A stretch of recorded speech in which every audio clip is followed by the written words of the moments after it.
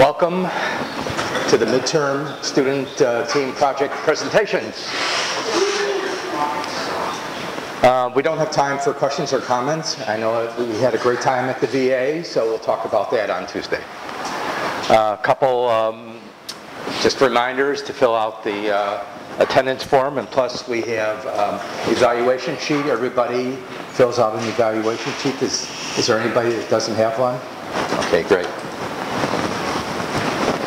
So that's what it looks like. So make sure you fill it out legibly, in pen. Pencil doesn't Xerox very well. This is very important information because it's sent back to the students as feedback on their presentations. So it's not just me that's evaluating these presentations, everybody. But don't evaluate your own presentation, leave that to others, okay? So no micro writing either. So use a pen that has large font and legible font, okay? That's important. So everybody has sent me their PowerPoints, thank goodness, and so everybody will have 8 minutes and we'll have time for a couple questions. I want to remind the students that their midterm reports are due on Tuesday. All you have to do is send it to me in an email in either Word format or PDF format, and I'll start looking them over. If you have any questions about the reports, refer to the assignment handout that you got on the first day of class or the one that's online. Okay, so next Tuesday we're going to have Terry Adams here. She's an associate director of the Office of Accessible Education, but she's not going to be talking about her office. She's going to be talking about universal design concepts and also the Ed Roberts campus in Berkeley. So that ought to be a very interesting talk, so please be around for that. So we have 8 teams today, and this is the order. And we're going to start with the caffeinator, so come on up.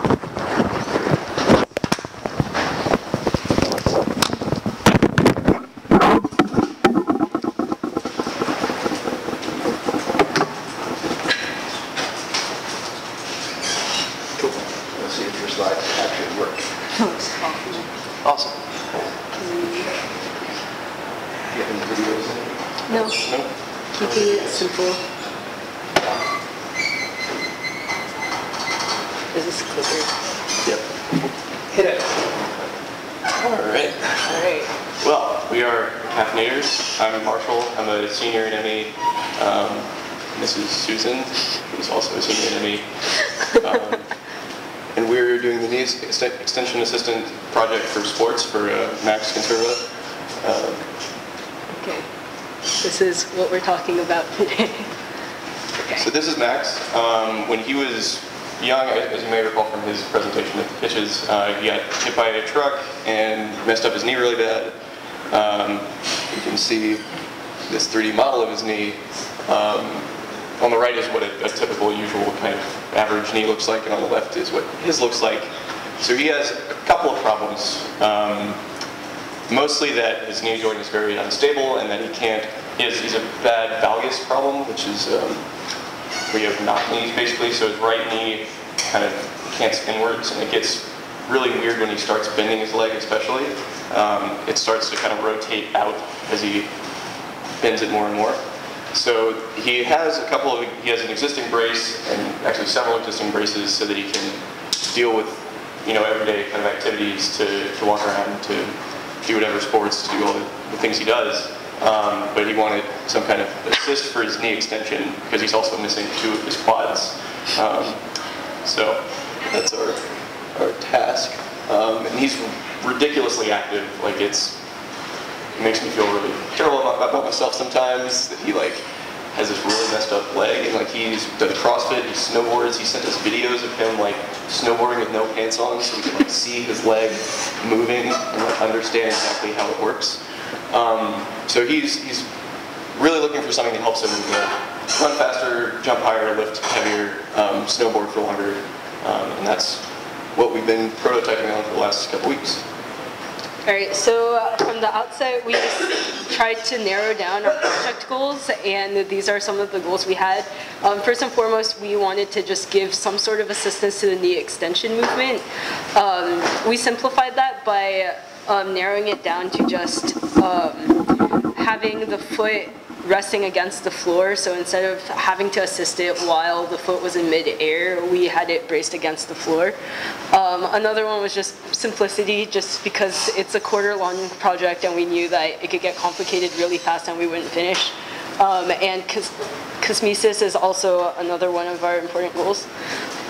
So for inspiration, we looked at the EXO, obviously, but we realized that this would be too complicated just given the amount of like electrical components and sensors and whatnot that there were on it. So we looked at this, which is the Bartlett tendon. It basically has a custom polyurethane band around it to give the assistance. So we took that as inspiration and went into prototyping. Yeah, so the basic concept of it is that there's some kind of elastic band that stretches from the thigh across the knee at a sort of pulley joint thing, and is attached to the lower leg. So as it stretches out, it kind of resists the flexion more and more and provides assist when you extend the leg. So our first extremely quick and dirty prototype was doing basically that with rubber bands and binder clips and baling wire number 36. And we got kind of, it was a little bit too low resolution to really get us much assist at all, and we kind of discovered that there's some geometrical problems with having, instead of having a pulley like in our later prototypes, we had two little uprights that as they would kind of come apart, eventually they would lock back into flexion, so you could end up locked like with your knee bent, which is exactly the opposite of what we're trying to do. So we picked up this pulley approach like the Bartlett tendon, and found some bungee cords sitting around the shop. And kind of wedged them between the kind of frame rail upright of a brace that Max loaned us for the duration of the quarter. Yeah, our next round was to try to make it so that we could attach it to both his current brace and the one that we had. So we made these also really quick metal pieces. One of the biggest takeaways there was that this is actually going on a person, so we should like file down the corners.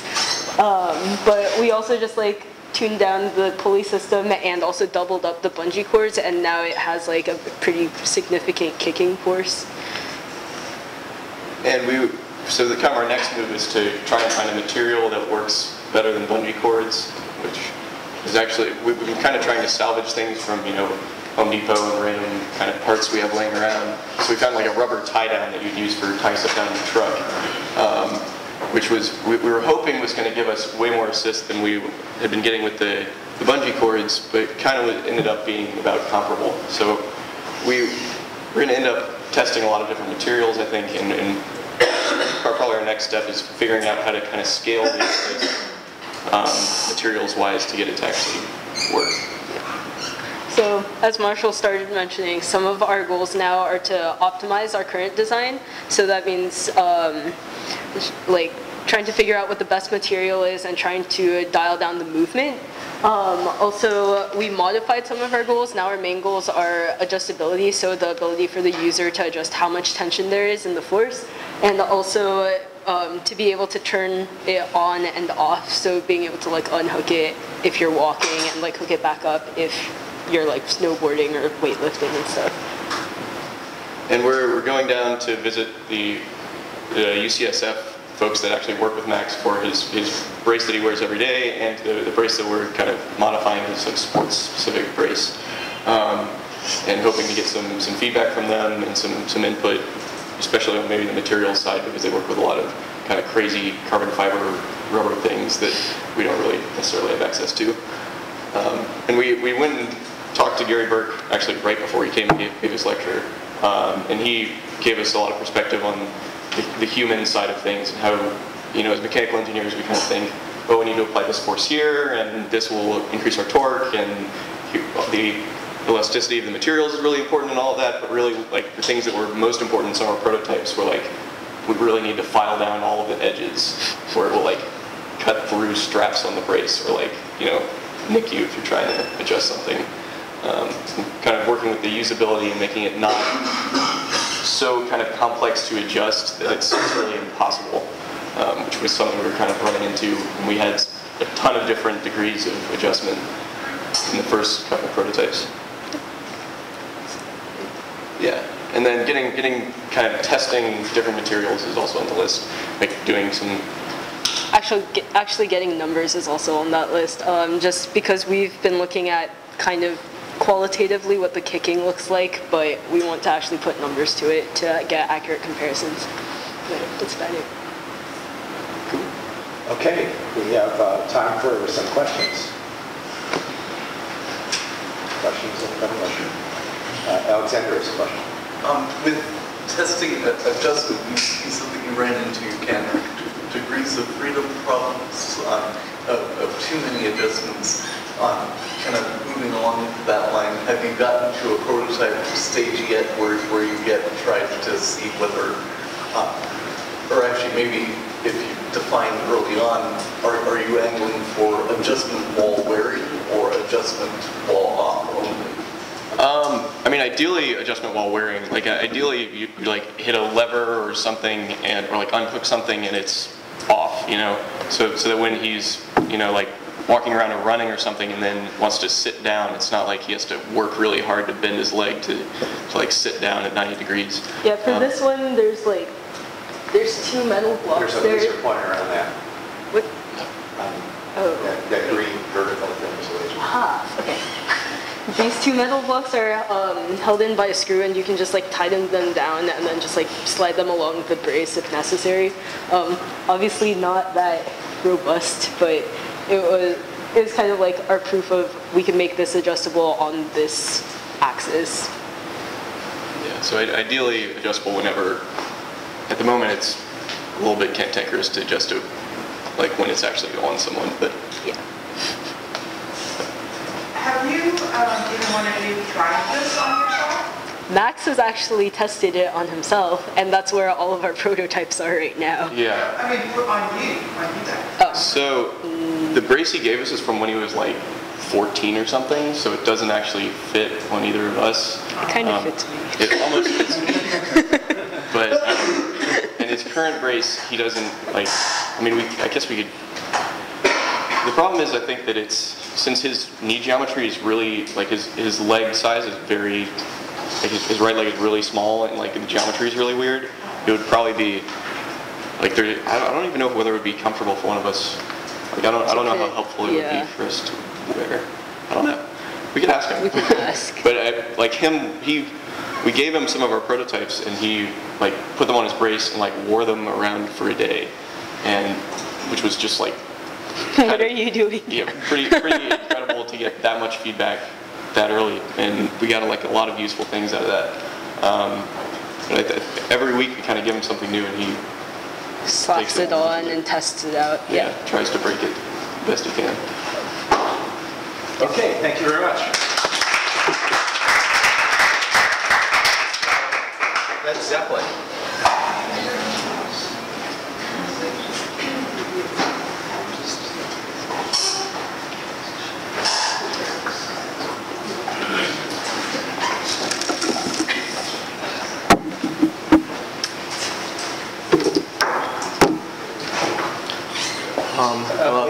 Wait. Give me a cue. Ready? Go! So, hello everyone. We're Team Led Zeppelin, and we are doing a project this quarter on enhanced visibility. And I'm Justin. I'm a senior majoring in mechanical engineering. I'm Joaquin, second year master's here in mechanical engineering as well. I'm Sarah. I'm a junior in mechanical engineering. So, how many of you guys had heard of Wheel before they came? Okay, I wasn't sure about that, but I think it'd be a good time to just talk a little bit about the product itself. So Wheel is basically a really awesome, high-tech, a personal mobility device. That's how they're actually marketing it because, only the FDA can actually say that you can use it as a wheelchair. But anyways, it's a all-wheel drive. It has Omni wheels in the front, so it has a really tight turning radius compared to other power chairs. And in general, it has a really great design aesthetic, and it's won a lot of awards. So basically, this is how they started out. So basically, a group of friends basically started in Japan. They wanted to make something for one of their friends in the wheelchair. So they actually started out with making kind of an attachment to a manual chair. So after testing it out, they actually realized they were getting a lot. They were kind of hitting onto something because a lot of people gave them really great feedback about how they really loved the design aesthetic, how well it worked for them, and basically decided to quit their jobs. At the time they were working for big companies like Sony, Nissan, and as designers, and decided to work full time on this project. And so ever since then, the company has really taken off really quickly. It's not exactly like Snapchat or Instagram, but it's received a lot of critical acclaim from high-tech blogs like The Verge, from Wall Street Journal, and basically they've even shown it at the recent Consumer Electronics Expo.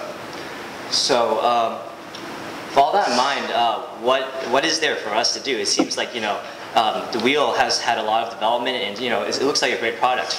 But there's actually a lot of problems that Wheel and their team of engineers are trying to work out. And so one of them is something that Fernanda brought up to us in class, and that is that problem of visibility. And so just like this is the corner of Octavia and Market Street in San Francisco. And basically, it looks like it's perfectly safe during the day. But at the night, look at how many cars are moving around. This is actually one of the most dangerous corners in San Francisco. There have been 30 accidents from 2009 to 2011 of incidences of cars hitting pedestrians. And so recently, there's been there was a tragedy where basically one person in a wheelchair who was an advocate for wheelchair safety and public visibility, and he tragically lost his life because he was out that one night and a car hit him. So what we want to do at Wheel is basically tackle this problem and make sure that this product revolutionizes not just the power chair industry, but also tackles and addresses problems that maybe people haven't really seen before for this industry. So one thing that we wanted to do is to ensure that wheelchair users can travel safely at night, and secondly, ensure that drivers themselves are able to see wheelchair users whenever the wheel is out. All right, so keeping those needs in mind, we started brainstorming.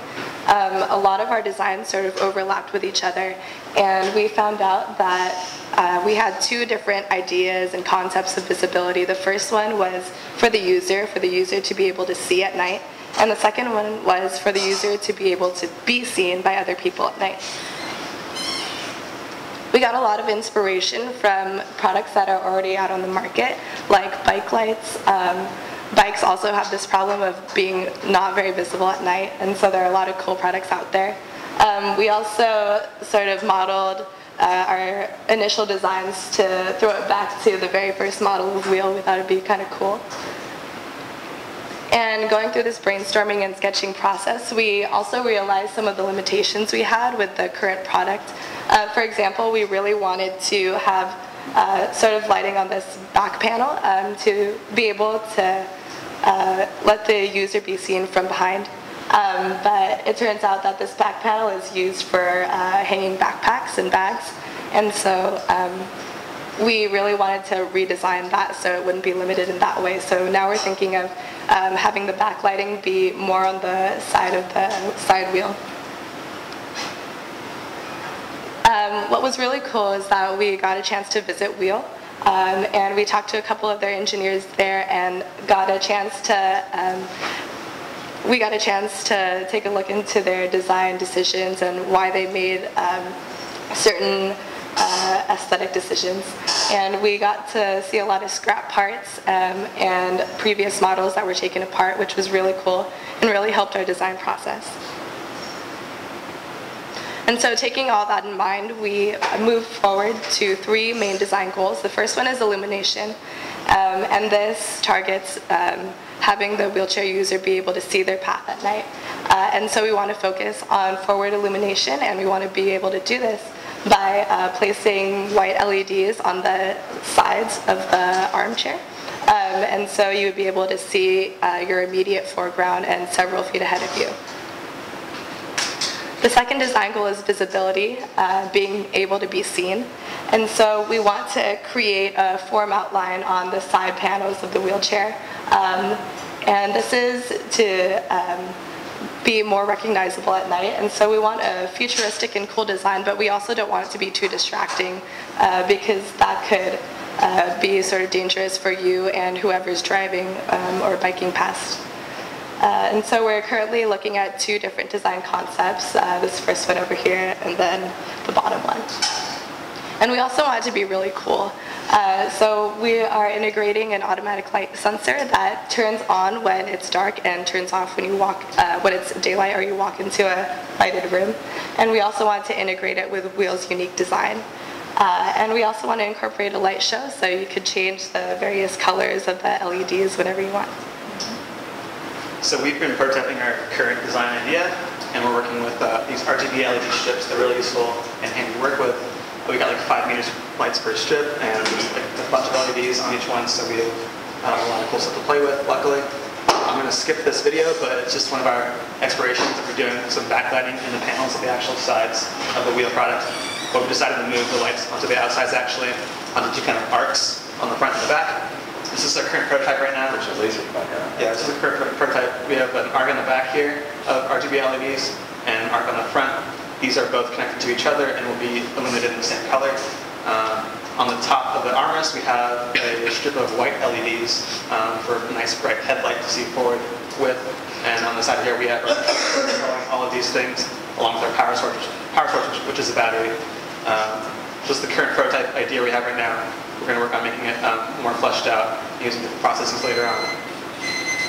But anyways, some Velcro stitching is holding out right now on the sides. Basic overview electronics, pretty simple circuit actually. Got some auto sensing for light levels, which is cool. And this is what it looks like at night. We can change the colors of the side panels for the RGB LEDs independently and get individual colors of red, green, also blue, and we can also combine those to get kind of white headlights on the side as well, which is pretty nice. So that's where we're at right now. I got a question. Do you think those front-facing LEDs will actually provide enough illumination, maybe comparable to what you get on a bike? Have you tried that? Yeah, I tested the headlight part of it at night a couple nights ago. Actually, it's really bright with just those lights that you see on it right now. It illuminated like a very nice field in front of you. That would be good for a wheelchair, I think. I'm sorry.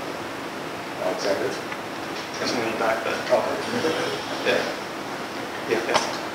What about illumination in the back? I'm worried when I'm traveling down the street back, because I can see the front and the side.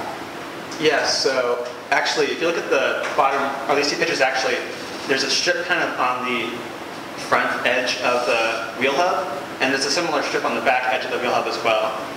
And the second strip kind of comes on the side to give you the side illumination, but we're definitely having lights on both the front and back edges of those wheel hubs, and some side lighting as well. How did you say they're powered? This is powered off a battery. Wheelchair battery? It will be in the end, but we don't have access to the actual wheelchair's power source right now, so we're using our own battery to augment that. Anybody else? Are you guys using anything as a kind of a metric to track improvements from visibility before, visibility after, or? We're going to, I think, check out the current wheel product and take pictures of it at night and see how visible it seems crossing the street, and then put our lights on it and see how it changes and how much more visible we think it is, and any improvements we think we might need to make after that. One more question. As a final product, do you envision this as something that a wheel user would sort of buy as an accessory, so to speak, or something that would be built into the initial? So the idea is to actually integrate this into their next gen design. And so we want to actually vacuum form copies of these panels that are clear, and then put these lights behind these clear panels on the sides of the actual body panels of the wheelchair. Okay, great job, guys.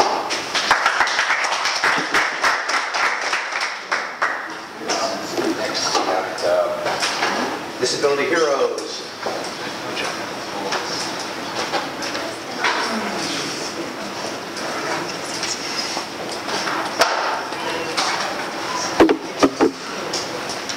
I'll look at you. Are you ready? Okay, go. Hi, we're the Disability Heroes, and we are working on an educational design kit for children with disabilities. I'm Alessia. I'm John B. And I'm Cassie Jericho. So the resource area for teaching, RAFT, creates innovative hands-on educational activity kits which are used by 12,000 educators to help over 1 million K-12 students master important educational concepts and work skills. These kits are particularly popular with many educators because they seem to open up students with physical, mental, or emotional disabilities and get them excited about learning and participating. So this is us on our field trip to RAFT. On the left is Greg, our host, and who's been helping us throughout our project. And on the right is a picture of some of the bulk bins, which are low-cost materials, and there's these huge bins filled with like bottle caps or corks.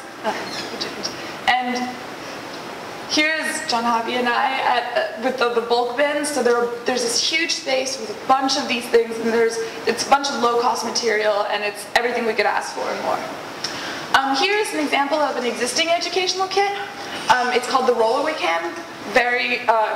It's just 2 plates, plastic container, and some metal things, and rubber band. Thank you.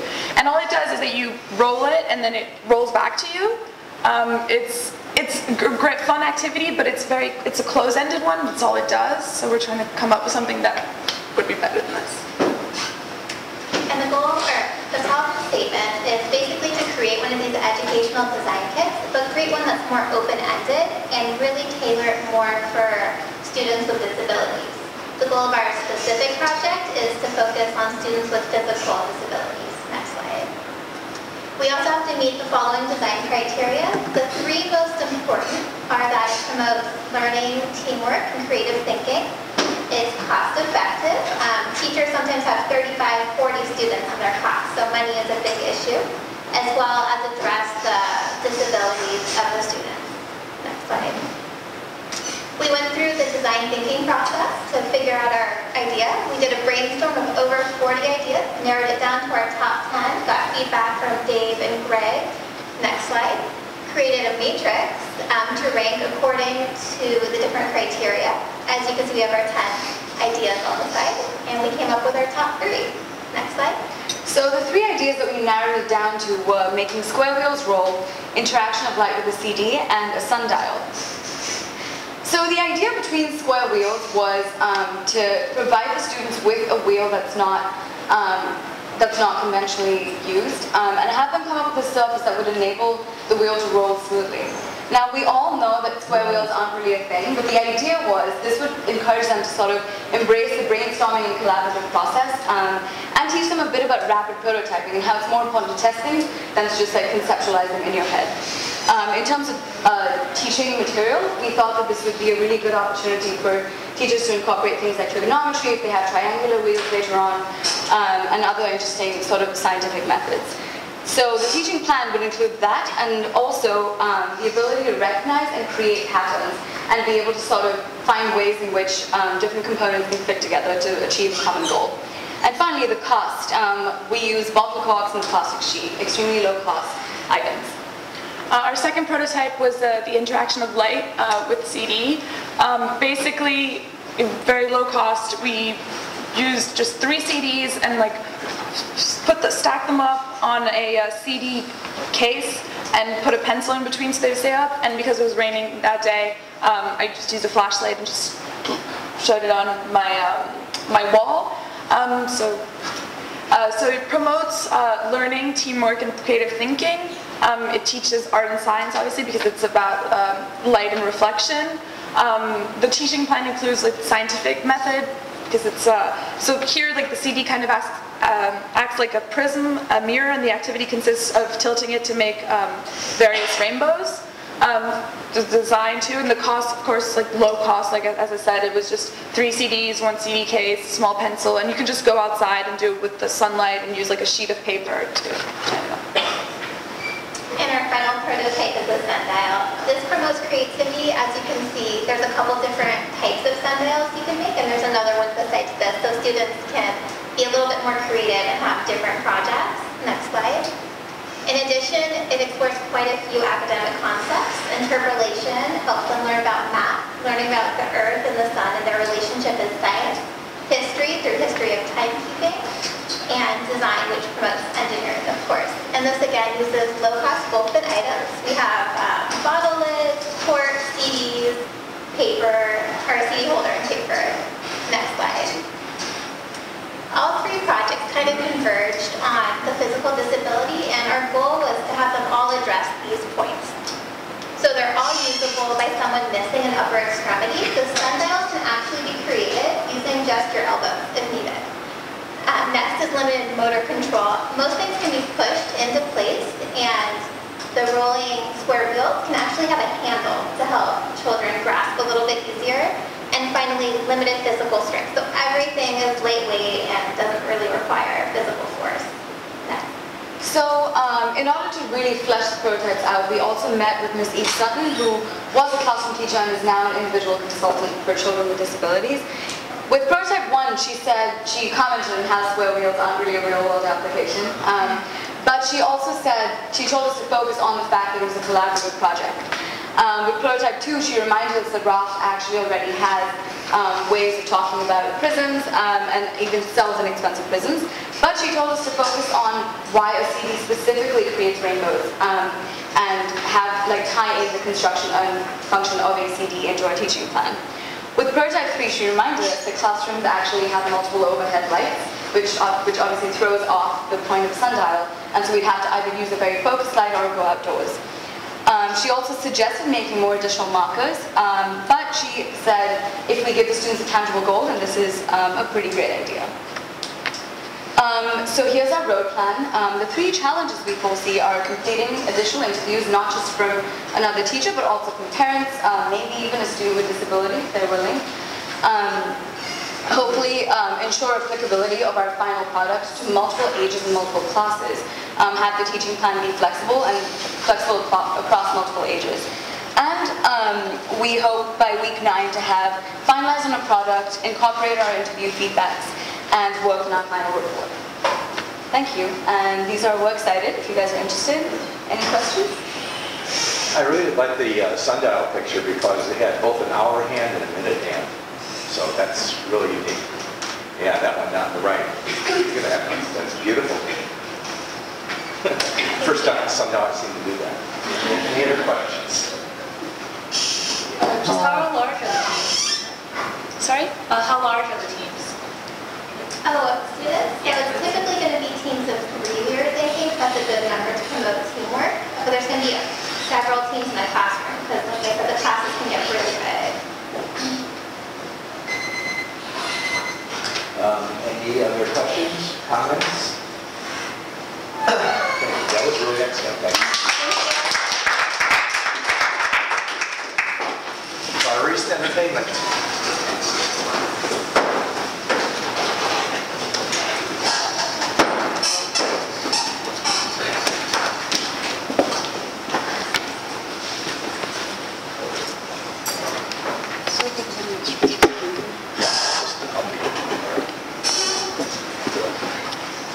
When you're ready.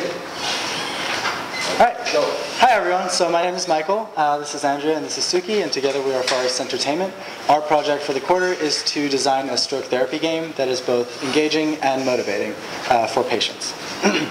So let me just walk you through the structure of our presentation. First, we're going to talk about the problem statement and user research, and then we're going to discuss the design process, and finally we'll discuss the expected costs and then where we're going to move on from here. So the problem statement. In the United States, there are 2/3 of stroke patients require physical or occupational therapy. Although sessions can be productive, the recovery process can be very slow. For this reason, therapists recommend that patients take home exercises and do these on a regular basis in order to maintain and encourage the progress that's made during these therapy sessions. Yet, patients find it difficult to adhere to some of these take-home regimens. From this, we identified 3 main problem statements, being, first of all, that exercises are repetitive and need to be coupled with extrinsic motivation. Second, that non-adherence is a major barrier to recovery. And finally, that progress can be very slow and sometimes difficult to track. So, like Mike mentioned, many people become discouraged once they leave the structured therapy environment and head home to practice on their own. So we decided to gear our project towards these people. These people might not have insurance that covers extensive therapy, they might not be willing to leave the comfort of their home, or they might not have the time or support needed to get to a therapy facility. So we're designing for adults who are recovering from a stroke, whether or not they are new to therapy or if they have been participating in it for years. Before beginning, we spoke to Eric and Debbie, who both helped us learn a lot more about stroke therapy and what already exists out there. We learned a lot about the limitations, mainly motivation issues, in existing therapy strategies. But regardless of who we spoke to, we learned one thing that everyone seemed to agree with. Repetition and practice are key to success in continuing recovery. So from here, we started to explore what product we would actually design. There was an extensive brainstorming process where we researched what was already on the market that utilized virtual gaming techniques. We found that these labs implemented games that were still in isolated settings or maybe required a therapist to help, usually utilizing technology such as the Kinect. The issue with this is it doesn't address the problem of motivation on an everyday basis. And so we came up with the idea of gamifying everyday life. This means that instead of having to hook up to a Kinect or go through a process with a therapist, the functions of everyday life, such as walking, would be incorporated into posture-based therapy and incorporated into a game. Gamifying everyday life for us has two components. First is a hardware component, so something electronic that will actually measure the posture and how many times someone is in correct posture. And second is a software component that would use correct posture to accrue points towards accomplishing goals in a game. We toyed with a lot of different ways of making this work and spent a lot of time actually on devices that didn't end up fulfilling their purpose. So we played a lot with the Myo armband and ultimately concluded that it simply was not sensitive enough to pick up on the different hand movements of someone with a stroke, which is why we pivoted towards posture-based therapy. When we looked at things like the leap motion, we also found that it didn't have the wireless capability that would be necessary to easily gamify everyday things. You would have to actually be sitting down at a computer. So now let's talk about some of the decisions that we've actually made in the context of the project. On a softer level, we've decided to go with a game that emulates, you remember we all had Tamagotchis growing up? That kind of experience, a companion that would grow with you as your progress goes. And to externalize motivation, we'll actually link progress of your Tamagotchi or companion to a grandchild or family member so that you progressing in your game or the stroke progressing in their game is linked to someone else who can help keep them on track. This would require a couple of things from a data perspective. We want quick access to the data and have it to have multiple users access to the same database, which is why we decided to go with a SQL-based database that holds everything in a relational table for efficient access to the data. And from a front-end perspective, we're making all of our graphics original from scratch on Illustrator. And after talking to Eric, we'll either be using a Java engine or HTML and CSS for an in-browser experience. Here you can see we made this all by ourselves on Illustrator. It's the first mock-up of the game. So we have a sprite right here that will actually evolve as this progress bar fills up, probably with an animation of food filling up, and it will grow so that you can play games with you and also play games with the grandchild. So that motivation is two people using the same game and growing together. So while Suki was working on the software aspects, Mike and I worked on the hardware. We started with the Arduino Micro, but quickly realized it wasn't able to process the data that we needed it to. So we switched to the Uno, which was able to get the data that we needed. We connected it to the MPU 6050, which contains a gyroscope and accelerometer, and quickly learned that the data it collects is numerical, so it just gives you a streaming list of numbers that is really hard to conceptualize. If we could play this video.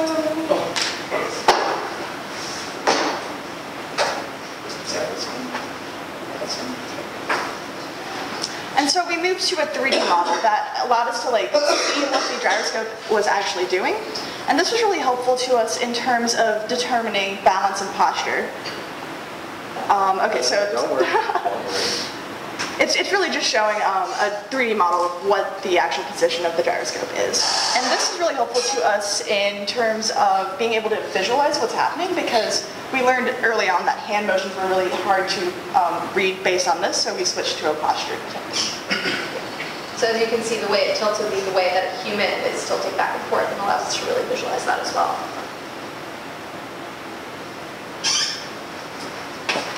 So let's talk about the cost that we've incurred so far and where we're going to take it from here. So far, we've spent about $80 mainly on the hardware component of our project, namely, this includes the various sensors that we used and incorporated and the different Arduino boards that we used as well. Where we're going to take it from here, we hope to incorporate this into a wearable device so that we can actually really incorporate this whole game experience into your daily life. So I'll talk about that in a second, but sorry, back a little bit.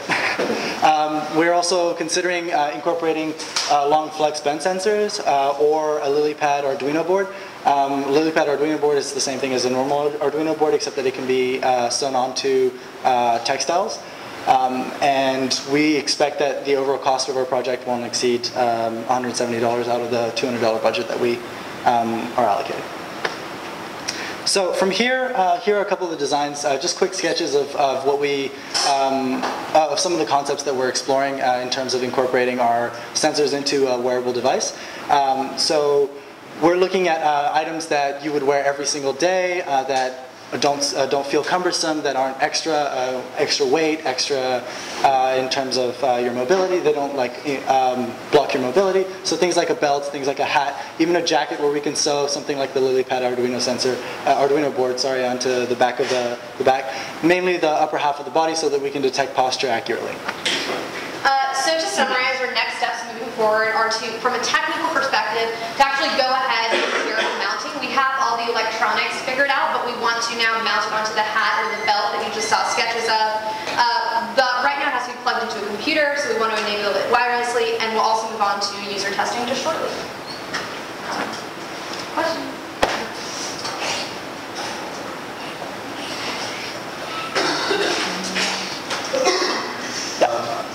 One thing that I thought was really good about your design is that it grows with the user, so the user can be continually challenged. That's always an issue. If you have the same thing, we're playing the same game every day, it's going to get boring. So the ability to have it change and continue to challenge the user is really important. One of the things we wanted to incorporate especially was the motivation component, and so the way that you accrue points also unlocks the different levels and different games for other people, and so that's also one thing that we're exploring, unlocking games for, say, your grandchild. I was just wondering if you had an idea for the game interface itself. Do you see it being like a web app or? Yeah, so it's going to be, we're still deciding if it should be a desktop app or a web app. So we know that the way the backend will work, but I'm just trying to decide if I should do it from like a Java framework, so access it from like a desktop app or a web app, which is probably going to be solely determined by the ease of me using a Java applet to access non-volatile memory on the desk, which I haven't done before, but would be using the web app, yeah. What about the effectiveness of where you're placing your sensors and how you're measuring the actual posture? Because the belts are kind of low to measure posture, which is a hat problem like that. Right. So we originally considered the hat as one of our first options, I think, but then the belt was also an option. We actually considered the fact that it was lower down, but maybe a combination of the belt and jacket or hat could also increase the accuracy of our posture detection. So that's why we incorporated it in our designs. We're definitely open to both in a combination thereof.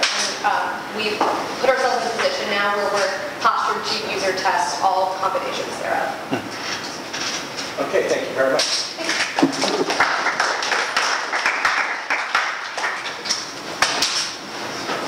Power to the people.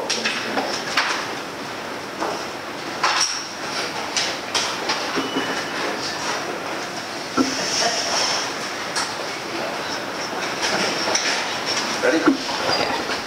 Go. Hi everyone, my name is Vincent and I'm a senior in mechanical engineering, and today I'll be talking about my project Power to the People. So to begin, I'm going to do a quick background on my project.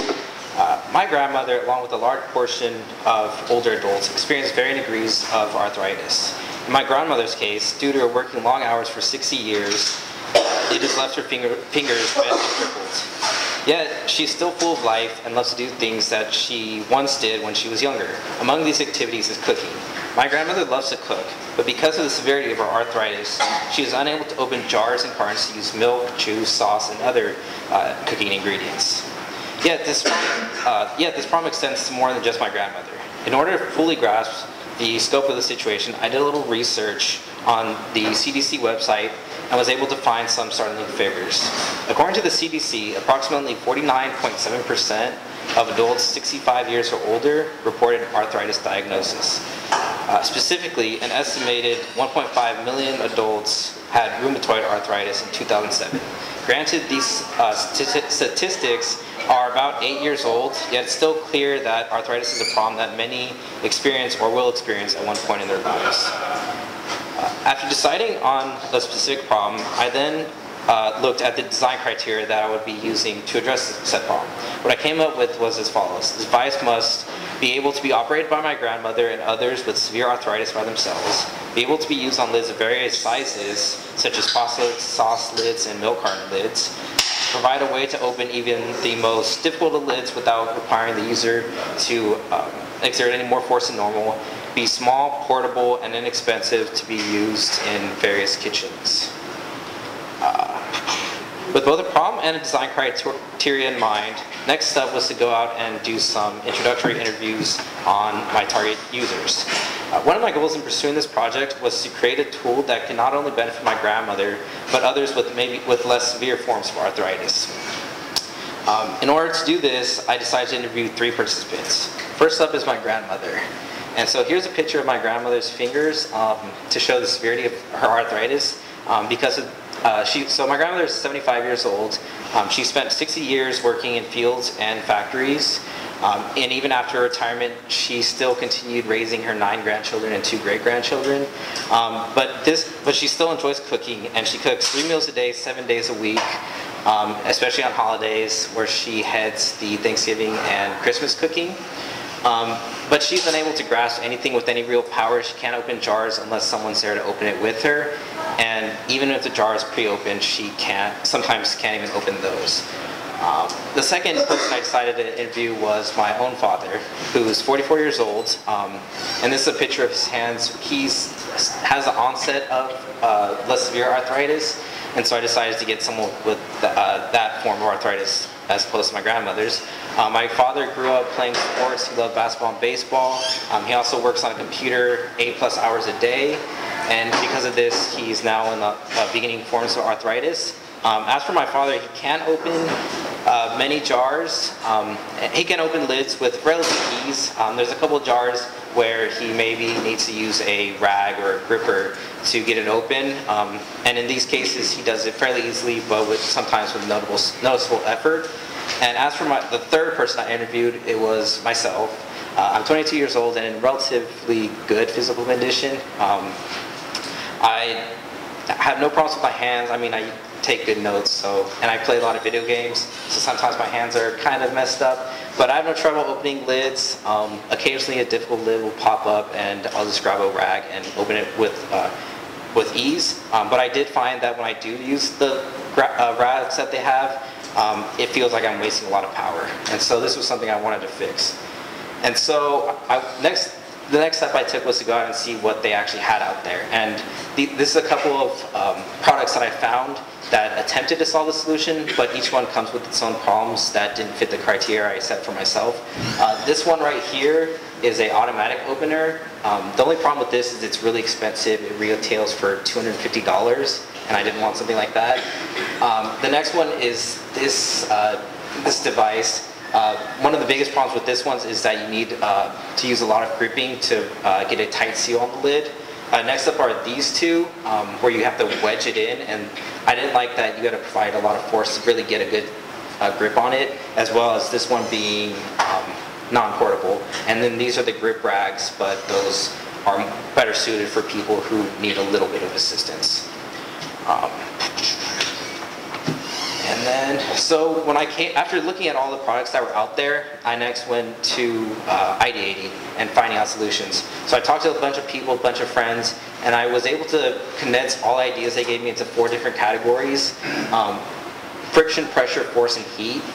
These were the 4 different categories to solve these. And so I picked 4 ideas out of those 4 areas to make quick sketches of. As for pressure, one of the ideas that I did like was a sort of pressure cooker where you simply put the jar into a vacuum sealed container and then increase or decrease the pressure to get a pressure difference that would pop off the lid. Unfortunately, I don't think that's very feasible, and I doubt that it would actually do anything. So I next moved on to force, and one of the ideas that a friend gave me was a guillotine of sorts, where you drop something heavy or drop a chisel onto a lid, which would then pop it off. But this presented safety concerns, and I decided not to go with that. And last was heat, where the idea was to heat up a rag to get it nice and warm, so that when you attempt to use it on the lid, it would cause it to expand and then pop off pretty easy. Only problem with that was, one of the big problems with that was that it required a separate heater, and I wanted this to be portable and easy to move around from households. And so what I came up with, the area I decided to end up going forward with was friction. And so the first design that I came up with was this kind of U-shaped grabber. And so what it would entail would be allowing the user to extend and retract the handle in order to get more torque on the lid, as well as these are little holes where you'd strap a band of sorts, and that would allow you to adjust the band so that you can get a grip on, big jars, little jars, any type of lids that you can. And so here's a more in-depth look. Here's the one bar going in and out that could be retractable, and here's where the band would be looped.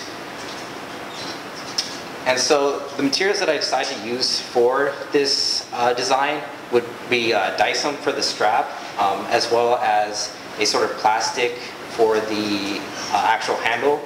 I decided that I want to try to 3D print it, at least the 3D print the prototypes to see if it does in fact work as expected. There was a couple difficulties that I faced in terms of making sure that the material is strong enough that it won't bend or break when pushed. As for the cost, I'm hoping to keep it under $30 per tool, so that's nice and cheap. And safety considerations, want to use plastic instead of metal so that there's no chance of being cut or hurt. And so next up is to just go in and actually 3D print it. I have the SolidWorks files ready, and then I'll start really stress testing it to see if I need to make any adjustments. I already found out that the band needs to be strengthened so that it doesn't snap. And yeah, that's it. Okay, I have the first question. It seems to me that opening a jar requires, 2 actions. You have to either hold it or have it held firm on the bottom. Then you need, torque over here, so you need grip and torque. So how does your design take care of both of those?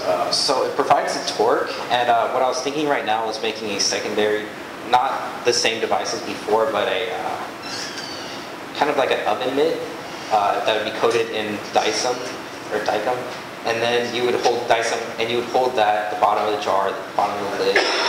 I believe that should provide enough stability to where a little bit of force on the handle should come off. Okay, can you test that? Yeah. I was planning on testing that, and if necessary, I have a couple other ideas to get that thing nice and steady. Anybody else question? John? Did you find the metric of how much force is needed? What's the actual foot-pound? So it depends on the jar. I bought like 3 jars, and it's hard to do it because of me personally. It's like I found out how hard I have to do it, but I'm planning on going home this actual weekend to really test out, see how much force my grandma could put on there. And put a scale or something And if you're grip too. Yeah. Remind me, I don't remember Dyson being electrically elastic at all. Is there any consideration of maybe having, as part of your design, a rubber band component that would allow for elasticity, or do you just need to manually make tight fit before you? So the Dyson is I actually tried it and it snapped when I tried pulling it. So I'm gonna have to reinforce that with maybe another band. But what I was thinking was to make it adjustable by hand, so it's not gonna be elastic, more just hand adjustable. Thanks so much. Triple tray is next.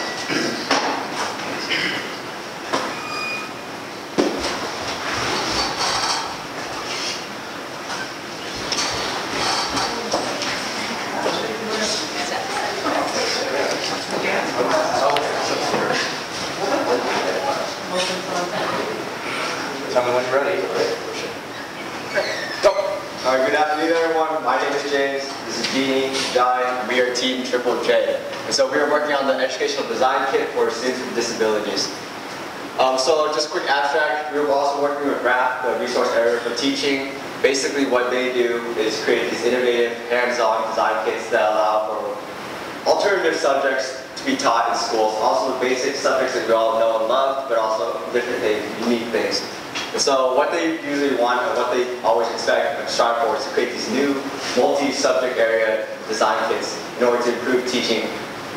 And so our goals for this class specifically was to create a new kit that would accommodate students with disabilities and be all-inclusive, allowing teachers to teach both disabilities and students with disabilities. So the problem statement is basically currently teachers and students with disabilities have a limited amount of resources. There's little to no affordable ways to really teach, or rather ultimately teach students with disabilities. And so what we want to do is design an educational design kit that is accessible to these students with disabilities and therefore allow them to engage in learning, teamwork, and creative thinking.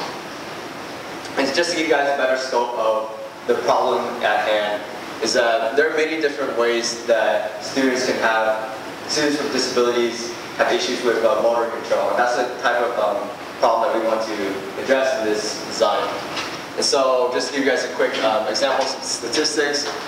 About 0.14% to 0.4% of children are born with cerebral palsy.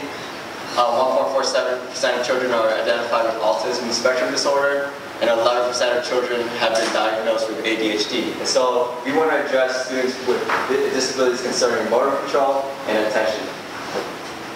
And so to kind of move our project along, we interviewed a few people.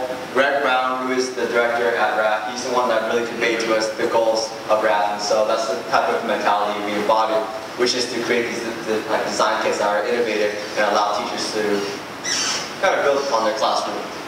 Also, we interviewed Eve, who is a tutor at Above and Beyond. She really grounded our project expectations, really made sure that what we wanted was realistic. Because initially, we wanted something that would really push engineering and design for these students. But the reality was this might be out of the scope of what these students are capable of. And so we want to make something that is within reason and therefore also allowing them to improve on these things.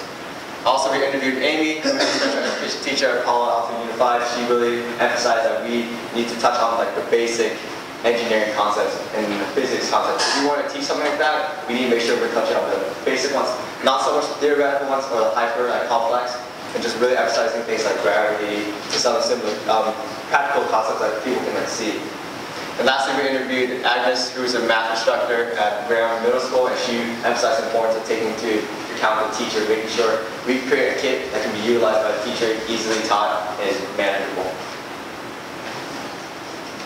So after conducting these interviews, we learned that current lesson plans are sometimes unable to accommodate children with disabilities. So our goal is to create a unique and targeted lesson plan that's going to help develop daily living skills for these children with disabilities. And our main focus is going to be children with disabilities that affect motor control. So some existing RAF kits, as you guys saw earlier from the other group, include an egg drop kit, a survival design kit where students use everyday materials to create tools that will help them survive in the wild or on a stranded island, an earthquake simulation tool made of popsicle sticks. We also have the solar cooker there and a car that runs by using the wind of rubber bands.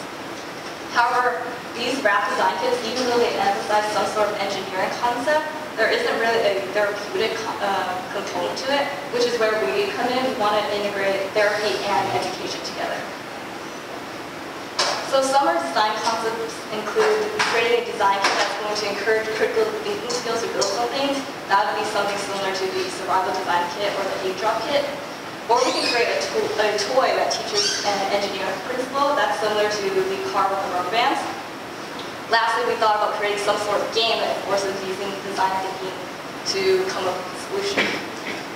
So some design alternatives include a game that teaches about fluids and viscosity. And we came up with that idea because we know that rafting has a lot of materials that float, so we were thinking maybe we teach about buoyancy or integrate water somehow. We thought about coming up with a catapult design challenge where we gave the students like popsicle sticks, rubber bands, and they can create their own catapults. We also came up with the idea of using a tool that develops motor skills by emphasizing line tracing. And that's because we think that line tracing will help these students with handwriting, focus, and concentration.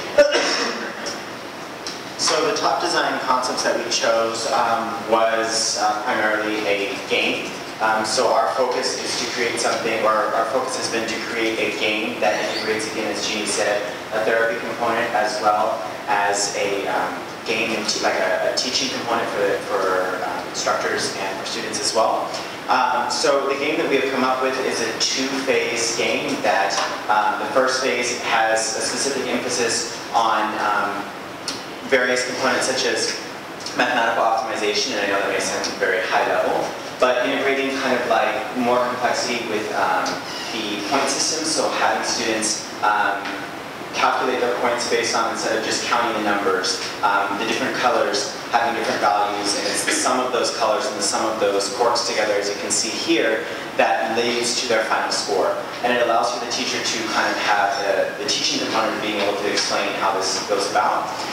The second is the idea of teamwork. As the other group mentioned, Greg was really, really big on the idea of collaboration, and we felt that that was also something very important that our game incorporated. And then lastly, promotes learning through trial and error. We want students to feel accomplished at the end of the day or at the end of the exercise that they're doing. And one thing to emphasize is, as you see with the course, there's going to be, the instructions that we have implemented will emphasize different limitations that students have to follow that encourage them to extension and flexion, and not just grabbing, or possibly grabbing one cork at a time for one phase, or grabbing a handful of corks at a time. So we're kind of fleshing those ideas out, but again, implementing the therapy and the teaching. So actually, I'm going to skip here and then come back to that slide. So this is our first phase of the design. As you see, there are different color corks, and each one will correspond to different points and different difficulties in being able to stick it in these slots, which again is encouraging kind of the tactile integration and increasing like motor skills with these students. And then the second phase is the building of a tower, and each level will have various limitations or stipulations that students have to follow. So the base has to have this many corks, the second one this many, and then the third one, so on and so forth. And the idea is that each level or each kind of challenge integrates a moment for a teacher to be able to teach something along the lines of balance, torques, and moments, or whatever, again, for that teaching component. And then to go back to this is kind of a visual of it, of real-time conflicts. And then finally, future work and challenges is to develop the design and then test it with students and with educators, finalize the rules, again, making sure that we integrate the idea of therapy and teaching, and then finally construct an instructional video for teachers so that they know the value of each of the steps in our game for their students. Thank you.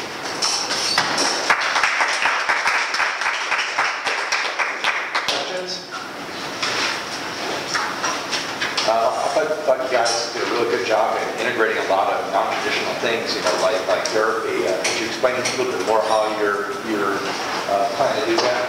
So one of the things that we were doing, part of it is one of the limitations I think that we found is like being individuals that don't have issues with mobility. It was hard sometimes to find out what was too difficult and what wasn't difficult. So we started critically analyzing the movements that we were doing when we were using those tools. And one of the things that Jeannie did that piqued our interest was she grabbed the corks with one hand and grabbed a bunch when I said, wait, stop there, I was like, that would probably be something very difficult. So we wanted to integrate the things that we took for granted as being easy and integrate that in. Yeah, and Eve was the one we talked to who like really emphasized, you guys should not just design something that teaches engineering. We want to add some therapy into this where you're actually helping these students improve their roller skills, not just like look at something and learn some engineering concept. Thanks. Do you envision the groups of students or teams of students being students with disabilities entirely, or like what combination? Yeah. Because as you guys probably know as well, it's like really difficult to choose when you say students with disabilities because like it's so difficult to like create one game that bridges the gap between various limitations. So the idea is like to focus on motor skills, but the game not necessarily being limited in that regards to students. When you guys listened to Graph and you had a lot of different samplings already, did you guys notice any sense of pattern of what's really successful in this gift, and you guys were and also build up what you want to create? I think like one of the most successful things we noticed was like the aspect of teamwork. Greg had us go through one of his sample games that he just came up with, which was like there was a cone, a large cone center, 4 cones on the side, and you couldn't step into the cone, but you had to use the string to get a small ring onto the top of the cone. And it was just the idea of like we messed up the first time, and then it was just, and then we all laughed, we learned something, and then we got it right the next time. So that aspect of teamwork, learning from like failure, and like that type of iterative process was really unique to Graph, and I think something we want to emphasize in this project. Okay, let's move on. I've actually got enough questions after. Okay, thanks a lot, guys. That was really great. Okay, Dukes of Hazzard.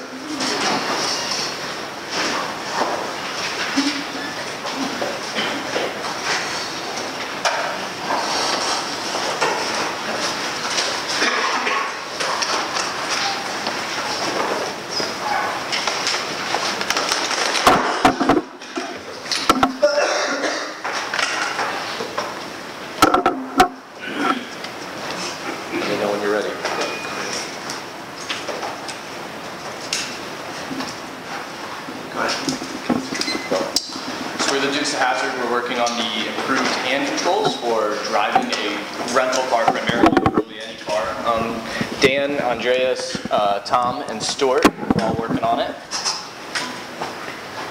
So we're going to talk to you today about what the issue, the perceived issue is with the current hand controls and why we're choosing to fix them.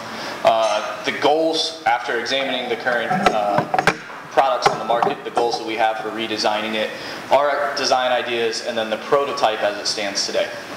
So I'm going to show you some pictures. This is me. This is my car. It's a little confusing in that I have hand controls permanently installed on my car, but for the most part you can still put temporary hand controls. But regardless, this is the process that I or any other hand control user has to go through to put temporary hand controls on the car. So you can see I have to kneel down in the parking lot, stick my head and my hands into the footwell, and get my hands around the pedals to clamp everything on.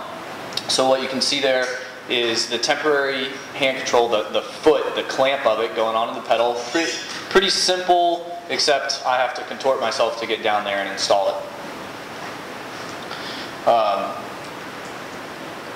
Once it's installed in the car, I can hop in and then install the second stage, which is the actual hand control that I interface with. So I have to first clamp the pedals themselves, and then I have to attach the handle up at the top. At least when I'm doing that, I can sit in the driver's seat, which means that I can be out of the rain if it's raining or off the asphalt of the pavement. Right, so we timed him while he was doing this, and it took about 5 minutes to clamp the hand controls to the pedals. And while he's doing this, he's kneeling on the ground outside the car. And then he gets into the car and strap it around the steering column. Takes an additional 3 minutes. It takes about 1.5 minutes to disassemble. And these are times for someone who's done this many times. So you can imagine that the times are only going to increase for someone who either doesn't have as good of motor skill or hasn't ever done this before. So the problems with the hand controls right now, the main ones, are the fact that he has to kneel outside of the car, which is far from ideal. If it's raining or the floor is dirty, I mean, you don't really want to be down there having to assemble this for 5 minutes. And additionally, it's not really universal design. Now, Dan hasn't driven that many cars, but he already knows for a fact it doesn't work on golf carts because it has a hinge on the brake. And additionally, it doesn't work on the Audi R8, which is just, one of many models. And the reason for this being not that it doesn't really attach to the pedals, but the pedals have a lever that comes from the ground rather than standing down. So there's concern that the hand controls will slip off. So you can imagine that other cars that might have similar design, they might not work for that either. So what we want to do to improve the hand controls are first, lower the time. 5 minutes isn't a huge amount of time, but we have these right here, which are a simple claw mechanism, and you can imagine you can just put them on really quick. So we think that it should be entirely possible to reduce 5 minutes to like 30 seconds. Also, you don't want the person to have to get out of the car and kneel down. For starters, not everyone's even going to be able to do this. Dan's fortunate enough to have prosthetic legs to be able to do that, but if someone's in a wheelchair, they're not even able to reach the pedals. So we like them to be seated in the car and just be able to tighten the hand controls from their seated position. And we want a universal design so you don't have to worry about going somewhere, renting a car, and finding out your hand controls don't work. Additionally, we have some secondary objectives. Dan likes to travel, so he likes the collapsibility of the design. And we want to maintain that so you can easily pack it up in your luggage. It doesn't take too much room. And we would prefer that it doesn't require fine motor skill so anyone can use it. But we're running with some issues with that, so we're going to try our best. So, kind of going into the design ideas. Building off of those objectives that we had, we wanted something that would incorporate all those design parts. So we liked this grabbing mechanism. It was fast and easy. We wanted something that was fast and easy, and then we also wanted something that still maintained this one-handed driving ability. So building off of these two ideas that are already in the market, we came up with our own idea, which was kind of a looping mechanism that would quickly grab and contain the pedal while still maintaining this maneuverability. The biggest problem that we had with this right away was, okay, this is a great idea, but how are we going to keep it tension? How are we going to keep this force applied on the pedal? We were able to find this handy dandy little tensioner. It will still give us the mechanical advantage for people who have dexterity issues. They'll still be able to get it really tight, and it'll be really easy to release as well. So to kind of test out this idea, we went to our first really quick and dirty prototype. Here you can kind of see how there's this looping part that will go out, grab the pedal, and then pull tight. The tensioner will be up here, and it still interfaces with the pedal really nicely. We get universal design, and so we really like this idea and wanted to move forward with it. Going off of there, we came up with this idea where we still have the few degrees of freedom on the pedal so that we're allowed to use the one-handed control. The problem with this was that once we started to exhibit a force around these rod ends, there gets to be a moment, so it goes cockeyed like this. So this was another problem with our design that we needed to get around, kind of once we had the tension on the hand controls, and that kind of leads us into the next part of our design, where we start building this out a little bit more robustly. We tried to model it off of these hand controls that we already have, maintain the similar size and similar length, and Tom will go into how we incorporate these rods onto this. Yeah, so this is kind of a picture of our second prototype where we actually tried it out on a car just to make sure that this part here wasn't gonna, which one is the? Want me to run the video? It's okay. We had a short little video, but we were able to test this out and make sure that when we got tension on the cable there, it wasn't gonna come off the brake, because obviously that'd be super dangerous and something you don't want to have happen while you're driving.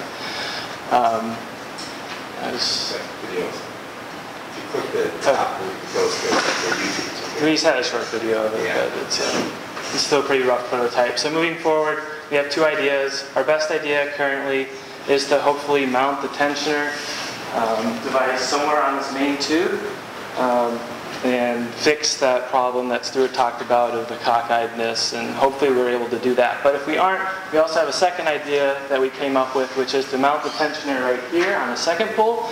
And this isn't the most ideal because you would lose a little bit in collapsibility, but it would get rid of the problem of the moment and the forces, and it would just be easier to easier to attach. So we want to get our tensioner mechanism mounted on our prototypes and test them out, and then just refine it so we don't have cables hanging everywhere, and kind of make the design a little bit cleaner before the end of the quarter. And then also add Dicam to the bottom of the foot there so that doesn't slip off the pedal as easy. And we hope that with the current design right now that we have and what we want to do going forward in the quarter, that we can achieve all of the design goals that we set out in the beginning by the end of the quarter. So that's where we are right now. And this is some of our second prototype that we had built actually 2 days ago. So anyone have any questions?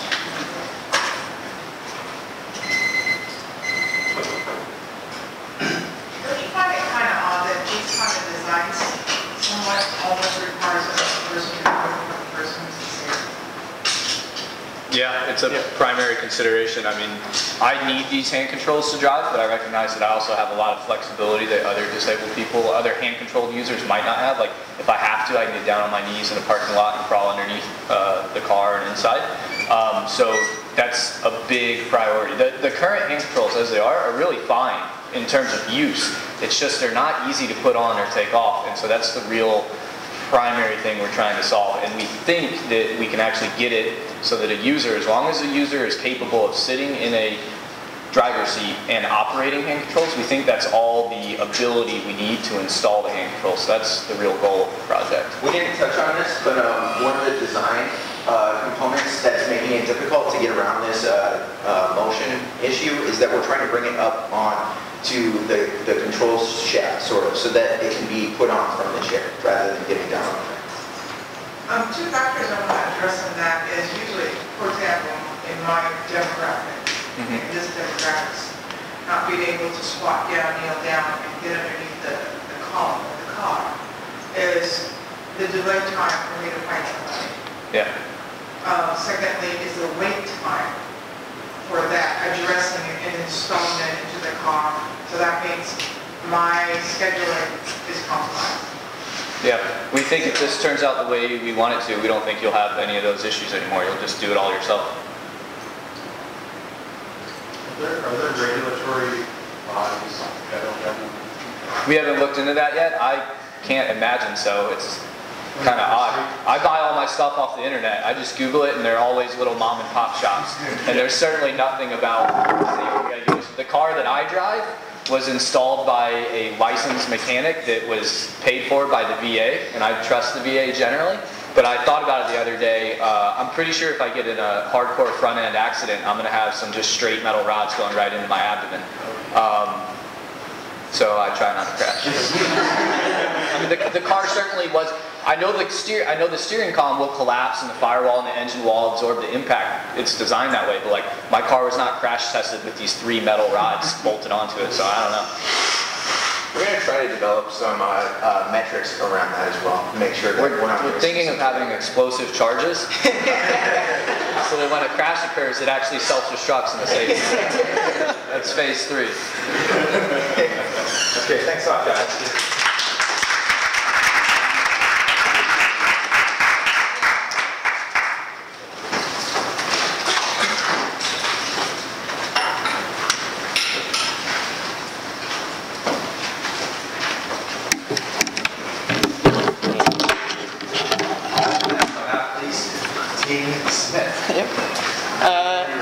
How's it going, guys? My name's Eric Smith. I'm a junior mechanical engineer student here.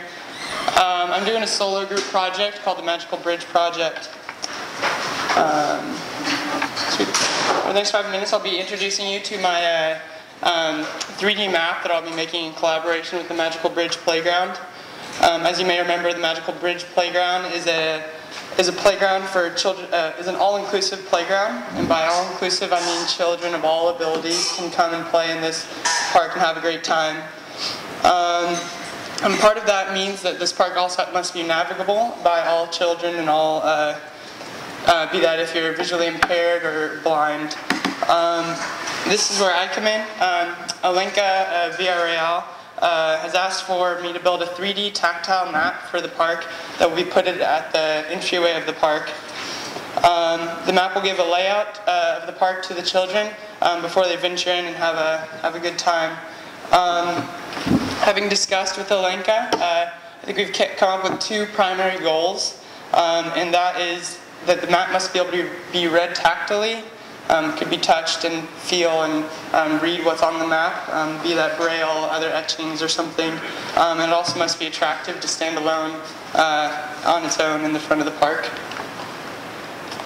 Okay, so currently the park has this map, and you might recognize it. It's posted throughout in cropped and laminated versions.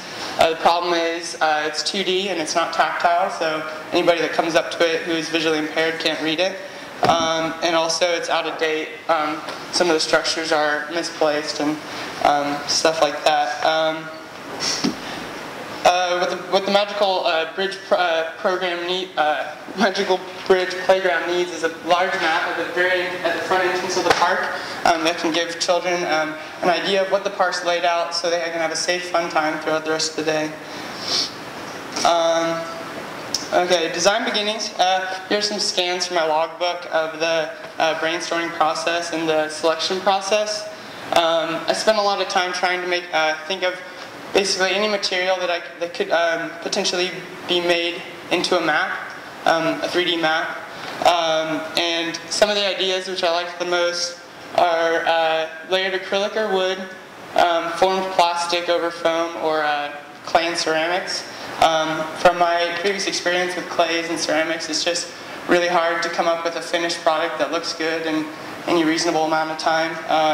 And then the issue with the formed plastic is on the other scale is it seems really interesting and it could come up with a finished product pretty easily. It's just the machines in the shop are a little bit complicated, and I don't think it's going to be something that I can really take up and master in the time scale. So I finally decided on is doing some laser cut layering of wood or acrylic. I'll most likely be using acrylic for this. And so to best visualize what I'm thinking here, it would be a combination of these 2 photos. I would use like the topographical setup of that image to portray the landscape of the park, and also to mark out the zones and the features of the park. And then I would also use some sort of like etching like this of the pathways of the park to give a route to the children, show like what's like where the pathways are basically, and where are the boundaries, and what you can and can't do. Luckily, laser cutting isn't that difficult to produce a final product. You just need a digital file and then time to go in and cut it out and then assemble it.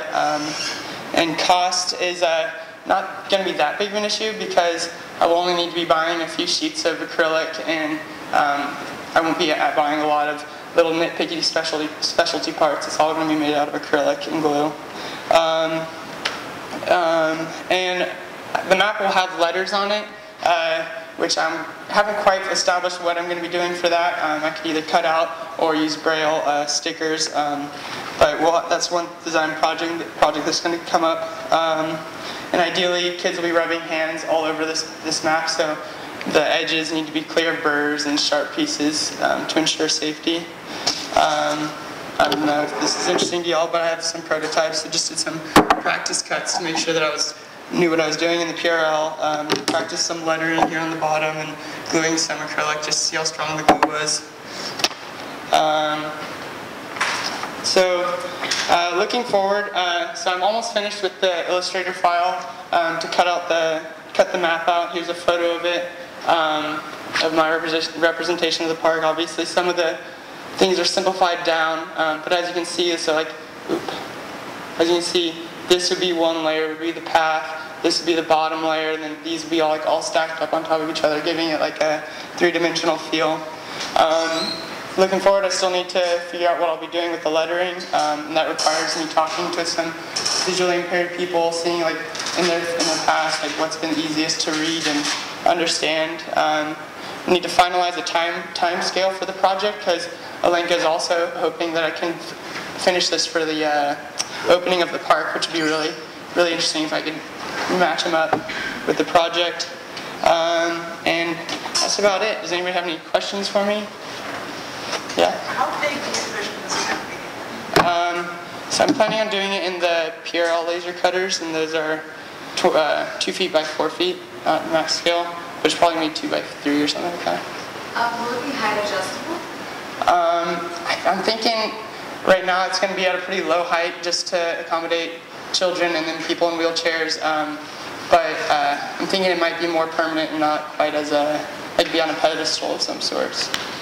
Yeah. You could have different materials in the same topo map to show so kids can like trace a path and know by touch or like running areas, swings areas, stuff like that. Like an interactive feature of it? Yeah, well, yeah, just like build it out of different materials so that as long as I feel this one material, means that it's a pathway. And that would be, we're adding some texturizations to it. Yeah, I like that idea. I'm trying to just right now focusing on keeping like the levels straight, like in terms of this level will be on a different level than that level if there's a curve in between them. So like, just to like mark out where you can go. But I like that idea, thank you. Why did you decide not to 3D print different components and put it together? Similar to the forming, I don't have any experience with 3D printing, but and also in the past, I just don't think like the way that the 3D printed product looks with the lines and stuff, I didn't really think it would be quite as you know, finished without like an extra layer of finishing process on top of it. It was just consideration. I remember when we were on the trip, there was going to be some water elements in the park.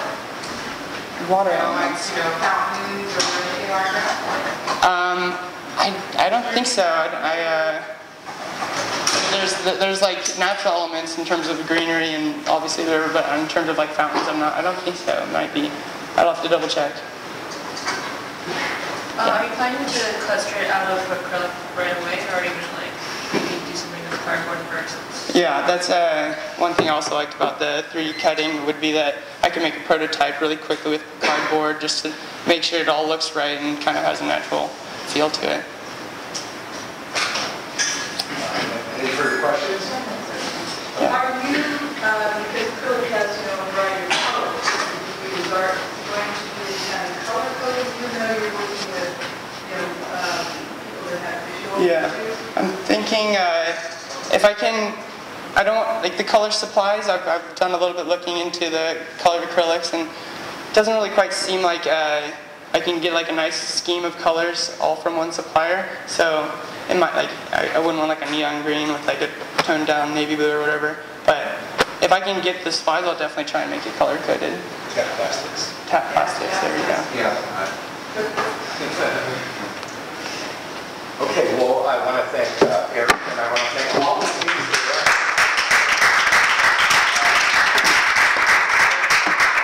Thanks for sticking around, and if you haven't saw the attendance sheet, please do. If you feel you've made a good evaluation of people and you deserve another cookie, here you go.